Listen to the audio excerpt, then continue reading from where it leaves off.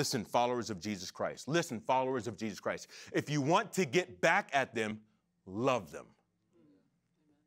If you want to get back at them, love them.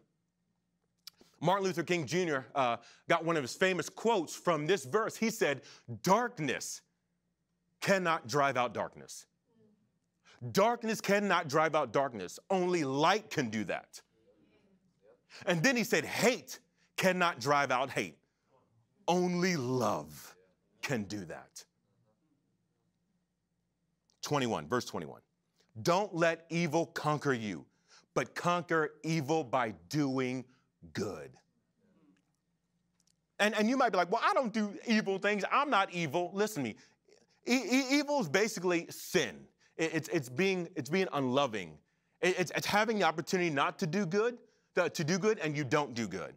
You're thinking like, "I'm not evil. I'm not Cruella de Vil. I'm not Thanos. I'm not Palpatine. I'm not Voldemort. I'm not Witherboss." Who else? I'm trying to name all the. I'm trying to cover all bases. Trust me, you do evil every single day.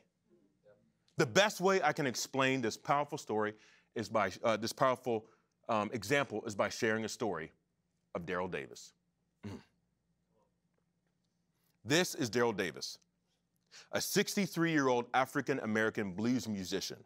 He has played with legends like Chuck Berry, Jerry Lee Lewis, and B.B. King. What you don't know about this man is that he has a unique hobby. In his spare time, Daryl Davis befriends white supremacists, lots of them.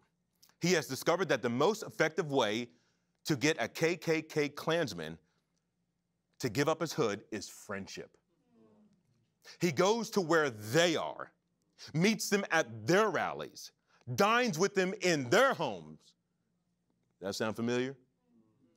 He gets to know them because, in his words, "How can you hate me when you don't even know me?"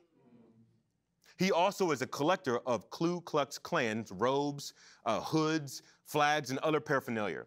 He collects them as souvenirs when KKK members decide to give up on racism because of their friendship.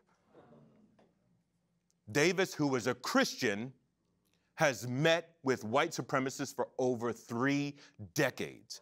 And he never tries to convert the Klansmen. He simply becomes friends with them, and they give up their Klansmanship on their own. Davis says he's happy to be friends with former Klansmen.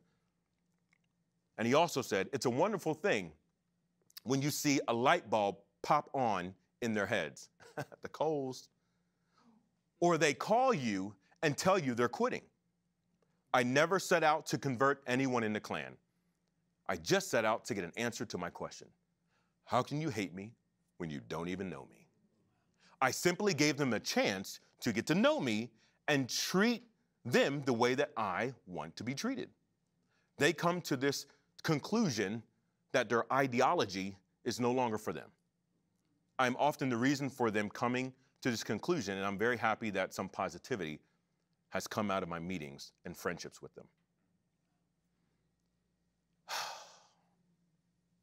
Friends, what would it look like? Disciples of Jesus Christ, what would it look like if we didn't hit back, cuss out, give the finger, get back at them with nasty but oh so true comments on Facebook, Instagram, and Twitter?